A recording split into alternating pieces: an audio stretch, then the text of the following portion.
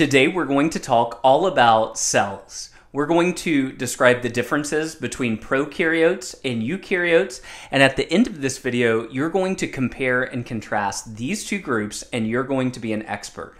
But before we get into these two types of cells, let's start by defining what is a cell. So you can see some examples of different cells we're going to be covering in this video, but a cell is the smallest unit that can perform all of the processes necessary for life. I always tell my students that cells are the building blocks for all life.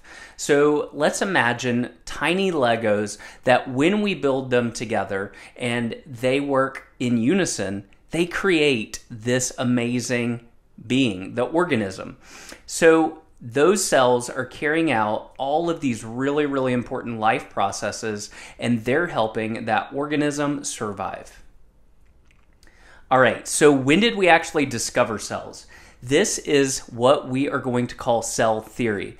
As scientists become better and more knowledgeable and more advanced with their technologies, they made some scientific discoveries about cells. And we find throughout history that advancements in technology is often one of the ways that we discover new scientific ideas and uncover new things we hadn't seen before. And that's the case with cells. In 1665, Robert Hooke creates a microscope that allows him to look at samples under his microscope. And there had been microscopes before this point, but this microscope was able to allow him to see inside of the plant sample at a microscopic level, and he examined a cork sample, which is from a cork tree. So he was looking at a plant.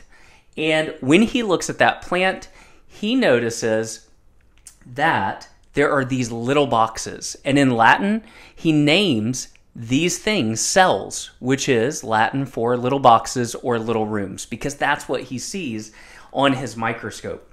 Now, until the 1600s, cells were not discovered because we didn't have the microscopes that were able to show us and uncover what was within each organism at a cellular microscopic level.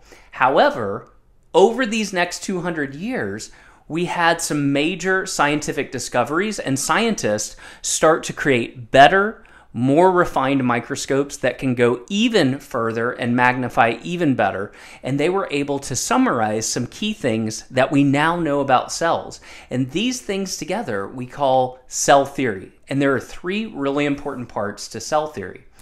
Cell theory states that all organisms we know are made of one or more cells. Now notice that it says one or more cells.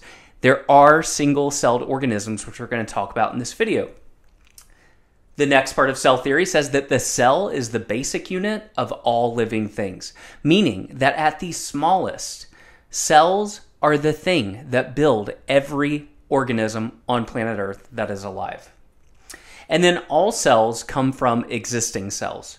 We talk about in life science how cells are created through mitosis and meiosis in reproduction. But all cells have to come from a cell that already exists. So those are the three things that scientists were able to summarize after these 200 years of scientific discoveries, which were all fueled by these microscopes and the improvements in that technology. All right, so let's get to the important part of today's video, which is what are the different types of cells and what do we know about them now after all of these scientific discoveries? You're looking at prokaryotes right now and some different examples that we're going to discuss. A prokaryote is a single-celled organism that does not have a nucleus or membrane-bound organelles. We're going to get into all of the organelles of the cells in another video and all of the things that they do for us. But organelles are tiny little organs within the cell that carry out really important functions, just like the organs in our body. And prokaryotes don't have a membrane surrounding their organelles. They also don't have a nucleus. And we know that the nucleus is like the brain of the cell. Prokaryotes are a lot more simple and they're single-celled, which means that one cell makes up their entire body. which means that their life is also limited to that one cell, because if the cell dies, well, that is them as the organism. So let's talk about their characteristics. We said that they're single-celled. So one cell, you can also say that as unicellular. They have no nucleus, and they have no membrane-bound organelles. The two types of prokaryotes are archaea, and archaea are extremophiles. And extremophiles means that they live in very extreme locations. We have methanogens, thermophiles, and these two types of archaea live in places that have lots of methane gas, which most animals cannot live in those areas. And then also the thermophiles live in extreme heat. So they love heat, and they're able to live in those places that a lot of other organisms can't. Our bacteria, you guys know about bacteria. We always think of bacteria as bad, the types of things that gets us sick. However, there's a lot of bacteria that's good for us, that is in our stomach, that's in our digestive system, that's in our mouth. And this bacteria can help us digest food, break down food, and get nutrients out of it. It's also in a lot of the foods we eat, like yogurt and milk. But then there's also bad bacteria, the type of bacteria that can get us sick. But we have these single-celled organisms all inside our body, good and bad. And bacteria are the smallest cells on Earth. Now, let's talk about our eukaryotes. I always tell my students, you are eukaryotic. You are made of many cells. And eukaryotes are multicellular, meaning many cells make up their bodies. They're made of many cells, and they have a nucleus. All right, so let's go over the characteristics. Multicellular, so if it has two or more cells, we're looking at a eukaryotic organism. They have a nucleus, which is the brain of the cell, and if you look on those two cells, you can see the nucleus. It looks like the eye. It's what we call the brain of the cell. And you can see lots of organelles. They do have a membrane that is creating a separation from the inside of that organelle and the outside where the cytoplasm is.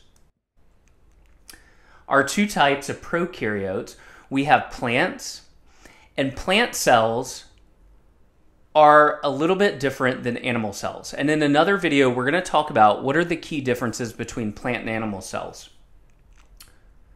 But these two types of cells, you can see they have a lot in common, and then they have a lot that's different. The first thing I notice is the shape of them is different.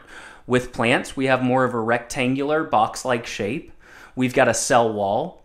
With animal cells, we've got more of a rounded cell and no cell wall. But both of these things share a lot of things in common, which is that they make up multicellular organisms. Both of these types of cells include that nucleus, the brain or central command post of the cell, and then they all have membrane-bound organelles. All right, here's what I want y'all to do now. Now we're going to go ahead and we're going to compare and contrast. Comparing and contrast, we often use a thinking map, and some of y'all call this a double bubble or a Venn diagram. And what I want y'all to do is you're going to go in to your Google Doc, if you've been assigned this by your teacher, and you're going to create this double bubble thinking map. And we know that when we use one of these, we put two items on either side of this double bubble. We're going to put prokaryotes on the left and eukaryotes on the right. We're going to talk about what things they have that are not the same. So what are their differences? And those will go on the two sides. But then we're going to see that middle overlapping part, and that's where we're going to put our similarities. What are the things that these have in common? What are those characteristics that are the same for both?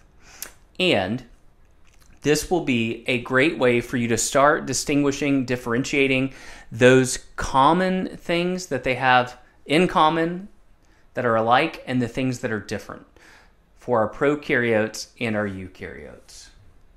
While we're doing our double bubble, let's also go ahead and put in our two types of prokaryotes in the Venn diagram And let's also include our 2 types of eukaryotes so that we can make sure that we're starting to remember which one falls into each category. And remember, this is a good way to keep this in mind.